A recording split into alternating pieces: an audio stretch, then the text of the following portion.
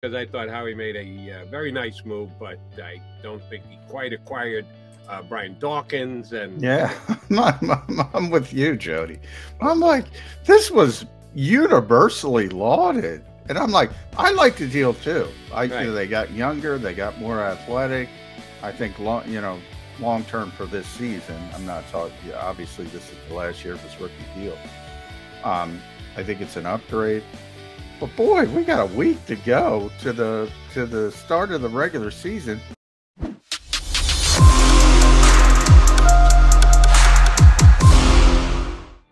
And a good practice squad Wednesday, everybody. Oh, John McMullen thinks he's done working. No. He got a lot more work to do today. No. The Eagles will be adding after subtracting yesterday. And we're here to cover it all for you for the next 2 hours on the JAKIB Media YouTube channel. Thank you much for punching up Birds 365. Now, I'm going to ask a favor right here at the top for those of you who are watching right now. For all of you who liked, and I use that word specifically, Howie Roseman's acquisition yesterday of Chauncey Gardner-Johnson, hit that like button for the Mac and Mac guys here on Birds 365 right now. That means we'll do well today. If all of you who like what Howie Roseman did yesterday, like us, we'll be okay. Because I thought Howie made a very nice move, but I don't think he quite acquired Brian Dawkins. And yeah, I'm with you, Jody. I'm like, this was universally lauded. And I'm like, I like the deal too. They got younger, they got more athletic. I think long term for this season. I'm not talking. Yeah, obviously, this is the last year of his rookie deal. I think it's an upgrade. But boy, we got a week to go to the start of the regular season. This guy's played 80 snaps at safety, and people are making him out to be Malcolm Jenkins. Well, Malcolm moved from corner and he came from New Orleans. This ain't Malcolm Jenkins. I like the deal. Same here. There's, you and I talked about Jaquiski Tartt a lot, and when we saw the contract, and I think we both said, look, nobody knows him better than San Francisco, and they didn't want him, right? And that tells you something. Right. When they move on from him and he signs a barely above the minimum contract here, it wasn't like they made a major effort to keep Jaquiski there. They had moved on. They were going in another direction. Well, we give him a chance here in Philadelphia. He's the best safety we have on the right. No, he wasn't. At no point was he ever the best safety they had. At no point he was ever close. But I only bring that up because, to a lesser degree, obviously, they only gave up a 2023 fifth and a 2024 sixth. This ain't Ronnie Lott. I mean. And I wonder the Anthony Harris part of it, which I get because I said that dating back to Tartt as well. I said I could see Harris and Tartt making this team and both getting cut because if they're not starters, they're not going to be here. And that's sort of how it developed. Although I start to think, are they playing that shell game that I mentioned with Tartt? Are they going to try to bring Anthony Harris back after week one? And sort of let Chauncey Gardner-Johnson have that launching pad to learn the defense, to learn a new position. Because we got a guy who played 7 years of safety on a really good defense, and he couldn't pick up the defense in a month. And this guy's going to pick up the defense in a week and doesn't know. I mean, I don't know. I just think there's some curious parts to this as I sat back and I started to think about it. Can he start week one at safety? And we got a lot to get into, but this was the biggest move, so that's why we're focusing on it. And you might understand this better than me. I didn't play football as a youth. My father suggested I stick to basketball and baseball because I was a skinny kid. So you want to play football? You can play football. I had a big arm. I was a shortstop. I could throw the football. I could throw everything all over the place. But he talked me into not playing football. So I never did. I follow it pretty closely. I've done shows with guys like you and former players in the NFL. And I think I understand the game pretty well. But maybe this is something I'm just lacking because I didn't play the game.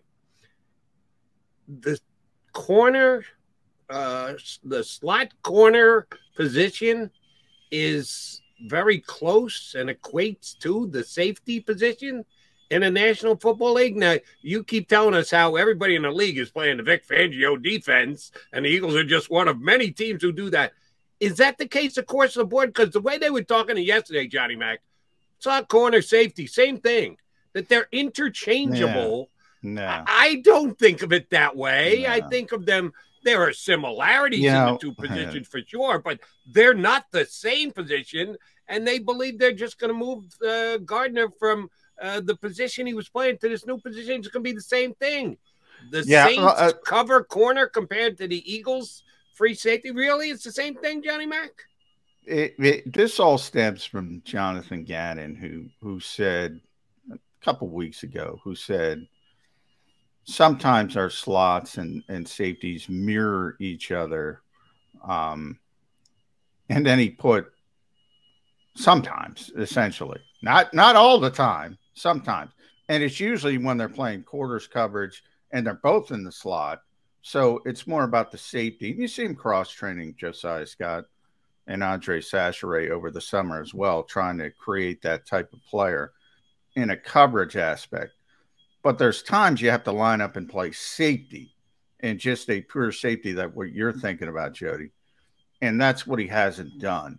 And they start with this defense. The whole goal of this defense is to start in too high and then spin off into whatever coverage you're playing right as they snap the football, which takes a lot of football intelligence, which is one of the reasons they're really high on Marcus Epps, because he's a really smart guy.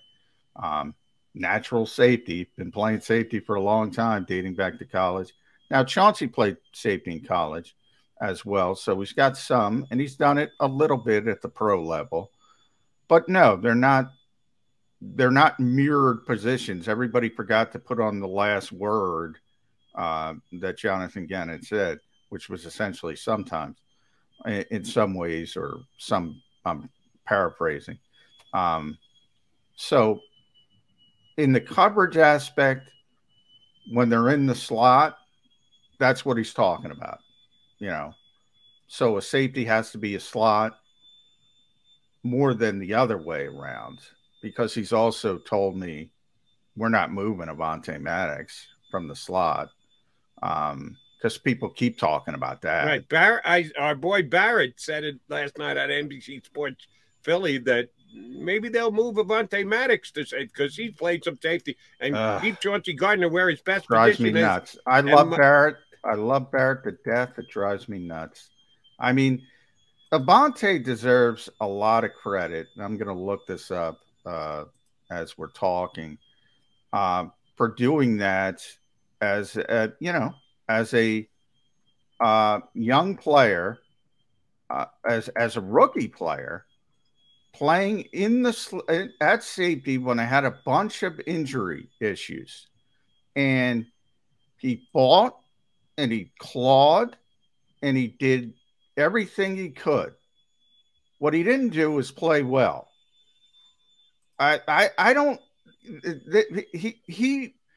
Jim Schwartz gave him tremendous credit because he had no other options. That was outside of the box. He had never done it before.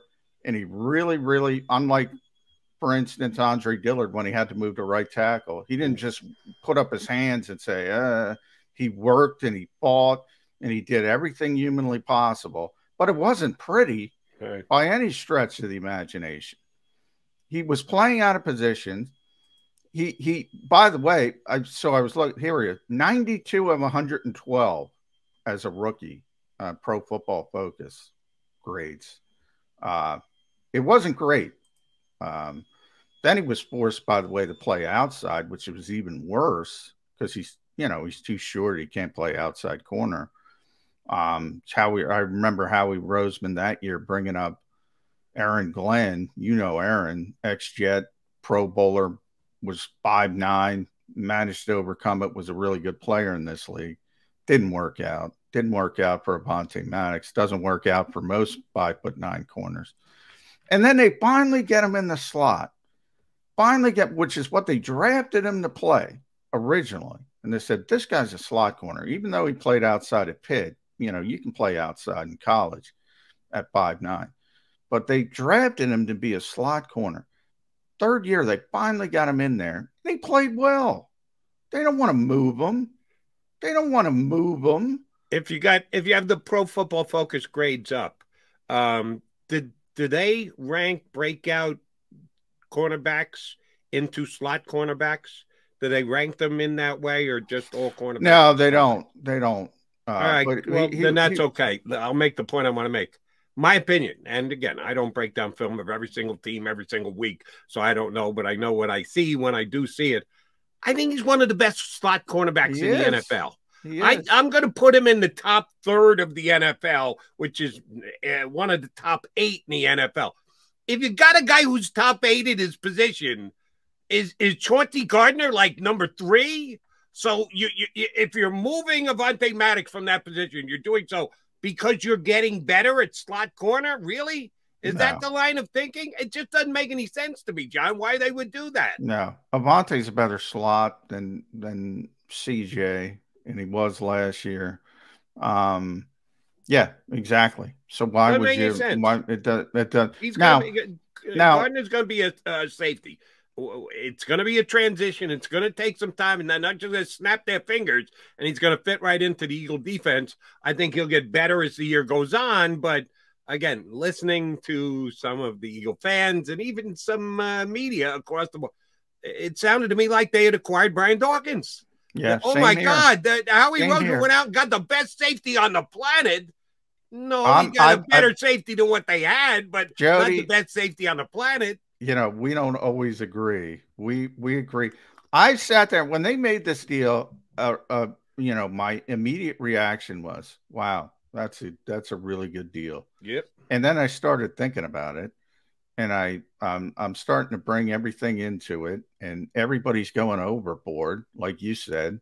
You know, Brian Dawkins, he's about as close to Malcolm Jenkins as Kayvon Wallace is to Brian Dawkins. All right. Just because Kayvon Wallace played at Clemson doesn't make him Brian Dawkins. Just because Malcolm Jenkins came from New Orleans doesn't make CJ Gardner-Johnson Malcolm Jenkins. I mean, I don't understand people who go down that route. They got better from a youth standpoint, from an athleticism standpoint, from a trait standpoint. I know they wanted more range at safety. They value coverage more than run support. That's why they're trying to go down this route.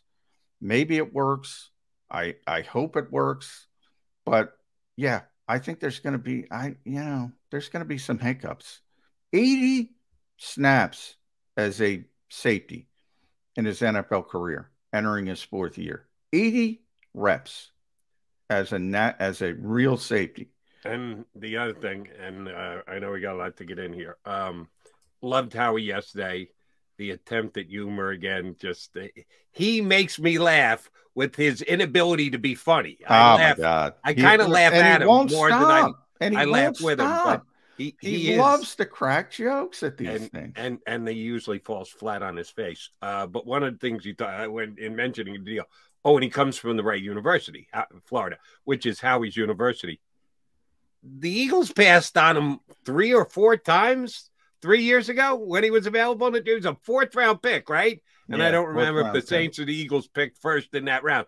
But it wasn't like Howie was in love with the kid coming out of the right university when he entered the draft early. It's not a good sign when you enter the draft early and you don't go to the 4th round. But they had their crack at this guy. Now, he improved way much more on what he did in the NFL than he did at Florida, but I thought it was kind of funny that he emphasized Florida. Howie, if you loved him because he came out of Florida, why didn't you take him 3 years ago? But again, not. We got a lot to cover, and this is only part of it. One quick question: Jimmy Kempski is going to join us coming up less than 5 minutes, and he was the victorious Eagles 53-man roster contest winner. Did he have Josh Sills? No, nobody had Josh. Nobody Sills. had Josh Sills. All right, good. Nobody. So I can get on your case because I'm really getting on everybody else's case. For all you guys who were down there every single day and got a chance to see him, nobody saw this coming. Did they keep it under wraps? Was it no? Well, he was a film warrior? How does he make the team over a guy like Anderson, who had already been here, done that, proven himself in games for the National Football League? It wasn't like he was the only non-drafted free agent, because everybody's got to have one. They already had Blankenship. They already had Job. They didn't have to go there with Sills. Where did this come out of? Jeff Stoutland. Jeff has tremendous power in that organization. And if he wants somebody, they're going to defer to him. And he wanted him. You know, I think it all stems in hindsight, and hopefully I get to talk to Stout about this soon. But I think it all stems from the concussions that Jordan Mailata and Andre Dillard had at the same time. And I just talked about Avonte Maddox' willingness to move to free safety, even though he never did it before. They needed a left tackle just to get through practice, and they moved Sills out there. And it wasn't great by any stretch of the imagination, but again, he's out there fighting, he's clawing, he's trying hard. He did better than expected. And I think, you know, he values that. So he's got inside, you know, outside versatility a little bit. And he just likes him, and he thinks he's got long-term potential. And they're going to defer to Jeff Stoutland when it comes to offensive linemen. So if he says Sills has got a bigger upside than Anderson, they're gonna go with Jeff Stoutland.